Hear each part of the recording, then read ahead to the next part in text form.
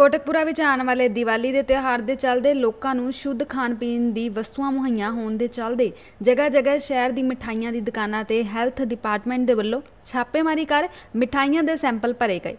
ਅਤੇ ਖਾਸ ਕਰਕੇ ਪਿੰਕ ਰੰਗ ਤੋਂ ਬਣੇ ਮਿਠਾਈ ਦੇ ਸਮਾਨ ਨੂੰ ਖਤਮ ਕਰ ਦੁਕਾਨਦਾਰਾਂ ਨੂੰ ਹਦਾਇਤ ਦਿੱਤੀ ਗਈ। फिर कोई दुकानदार सस्ते कैमिकल युक्त पिंक रंग के इस्तेमाल ना करे वरना कानूनी कार्रवाई की जाएगी। मानयोग DC साहब के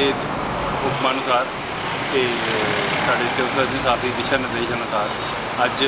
दिवाली के त्यौहार कारण रूटीन ही सब कर रहे हैं तो चैकिंग कर रहे हैं दुकानों की जिहदे विच कि खास करके लोगों को हिदायत कर रहे हैं तो कि नकली जिहड़ा गुलाबी रंग है या हल्का रंग का वो नहीं प्रयोग किया जाए। तो रूटीन की सैंपलिंग भी कर रहे हैं, लोगों के सैंपल ले रहे हैं कि शहर जिन्होंने को गुलाबी रंग के रसगुल्ले या रंग वाले मिल रहे हैं डिस्ट्रॉय करा रहे हैं या घटिया क्वालिटी की मिठाइयाँ मिल रही हैं उन्हें नष्ट करा रहे हैं तां जो लोगों को दिवाली के त्यौहार से चंगी म्यारी मिठाई मिल सके।